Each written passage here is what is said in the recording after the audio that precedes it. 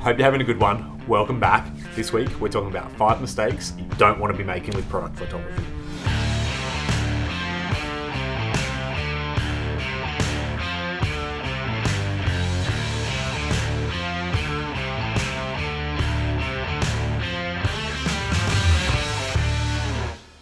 The first thing to avoid in product photography is being chained to your tripod. Tripods, let me just get up and explain this one. Actually, let's go into the studio. Tripods are good for long exposures, for really stable shots, but the chances are sometimes you can do it without it. So take the last shot that we did, for example. Jimmy was on the ground, I was hanging out behind him, the camera was resting on his shoulder, and it was the only way that we really could have got that shot taken. I took the shot. Did you? Yeah. Dude, high five. Thank you. All right, so my second tip is, and I reckon this is probably the most important one, is don't overexpose your images. You can always, oh man, that's bright. Hang on, cut for a second. Look, you can always bring the shadows up on an image. It's very hard to bring a highlight back. If you've overexposed and you've gone beyond what the camera can handle, there's nothing you can do about that. So that's why I think that's the most important of these 5 tips. Tip number 3, not taking the time to get your lighting right.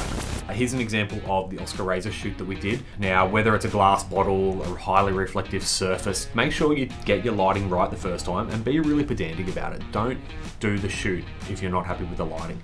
If you're shooting natural light, wait for the right time of day. Don't try and shoot in bright sunlight. Don't settle for second best. Make sure that you're shooting in the right light for the right product, for the right environment. So the next tip on 5 mistakes to avoid is get some negative space around what you're doing. So just like with your lighting, you can't bring highlights back. If you crop in too close, there's no bringing back what you've got around you. You can always crop in on an image, you can't really fabricate what you've missed. Always leave yourself some wiggle room. You're going to regret it if you don't. If you crop in too tight, you crop in too tight, and it's very hard to come back from that. Number 5 on the top tips to avoid with product photography is don't overcrowd your product. So not heroing what you're there to shoot is one of the biggest mistakes I see.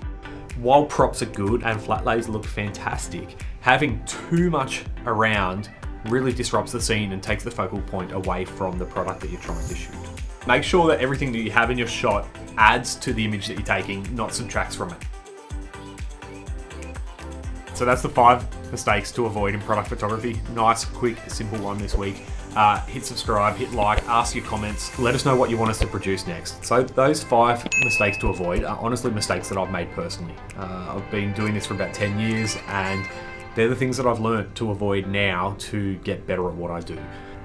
What else am I supposed to say? See you in the next video. Thanks guys.